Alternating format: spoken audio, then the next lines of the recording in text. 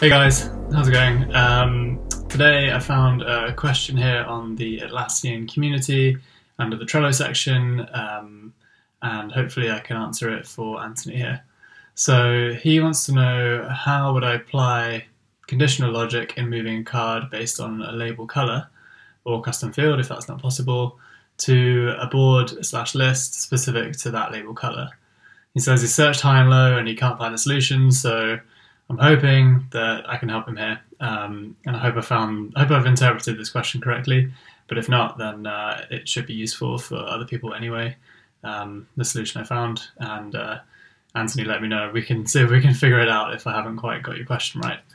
So what we want to do here is essentially, once a label has been applied to a card, we want to then move it to somewhere else. So move it to another list, either on the same board or on even another board somewhere else. So I'm pretty sure this is possible with Butler. So if you're new to Butler, this is how you can create some automations that can run on your board. So there are a couple of options, but in this case, I think what I'm going to try and do here is, once the label has been applied, then it's going to automatically move the card. That will be the trigger for moving the card.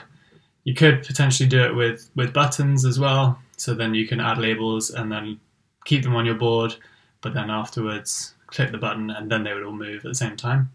I'll show you that next. So, but to start with, let's do it automatically. So we're going to create a new rule. I need to add a trigger. So for this one, we're going to do some card changes. So when the green label is added to a card, you can filter for more options here if you need to, or depending on who has added the label.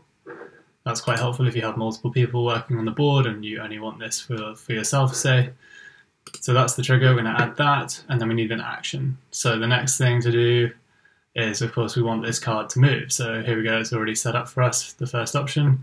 Move the card to the top or the bottom of the list, and we're going to select today.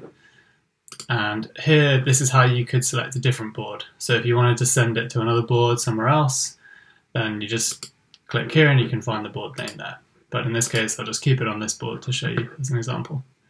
So we'll click add, and that should be it. So this is obviously only for the green label. So if you do have multiple labels, you'll need to create this again.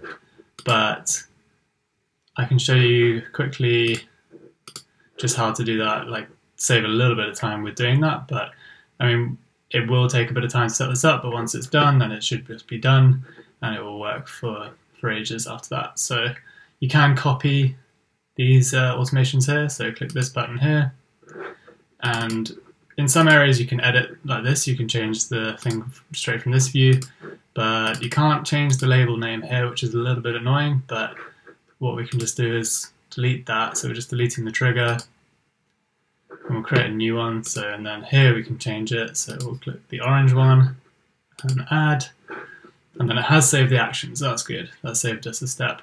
And from here, if you wanted a different list, which I think Anthony does in this case, he would want, say, the orange ones to go to this week, then that's created.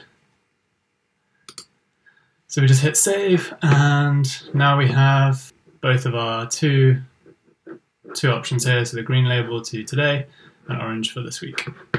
So now we can just give that a quick test and just see if this has worked. So I'm going to hover over a card and press L. That's the way to quickly open up the labels. And we'll add the green one to this card. Okay, and there we go, it's moved it straight away. Easy as that. And let's try this one, and we'll do the orange one. And there you go. So let's move the orange one to the other list here. So that's how you do it with the rules. So it will happen automatically as soon as you add the label.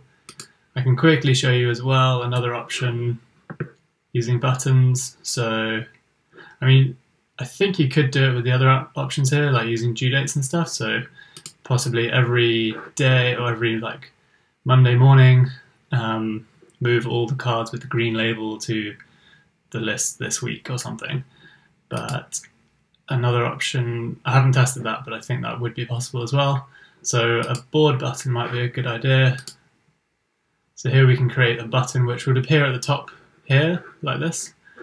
And once you click that, then it will perform a certain action. So here we're going to move cards by label. You can change the icon if you want. And here we're going to add the action. So we're going to move some cards. And we want this one here, so we need to move each card and we need to filter for those with, let's say, the green label in this case, to the list, and then we can choose our list again. Let's go for done this time. And here again, you could change the on the board, so move it to a different board, or, okay, so here's another way, so you could do it, so you can set this is setting the due date, so once you've moved that card, you can change the due date as well, but I'm not going to do that here. So we'll just add that there, and then that should be it. So we'll click save. So move each card with green label to the list, done. Okay. Let's give that a try. So, okay. Another couple of cards with green label, here we go. And now we've got our button up here, newly created. And hopefully these green cards will move to this done column. So let's press the button and see. You can see down in this corner here, you can see Butler working. And there we go. So they've both moved. So there you go, that's how you can move cards around based on the label automatically using Butler. So I hope that helps. And if you have any other questions or anything like this, then let me know and I can see if I can create similar videos. All of this is up on the YouTube channel. Maybe you're watching it from there right now. If you are, great. Please hit the like button if you enjoyed this, and hit subscribe if you want future videos just like this one. So I hope that helps, and see you next time.